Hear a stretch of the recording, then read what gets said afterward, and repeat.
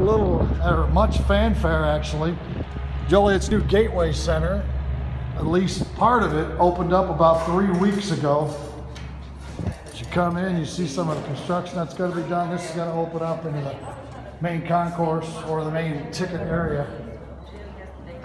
Keep these people off the video, they probably want to be on it. So here it is. If you want to take the Heritage Corridor, this is what passengers have been doing for about 3 weeks or so.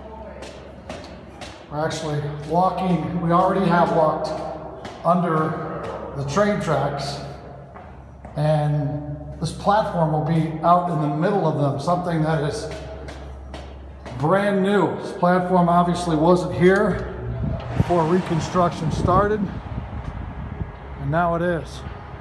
That's pointing north on the Heritage Corridor. Here you see an Amtrak train. As you walk down here, here's the building that we were just in. We entered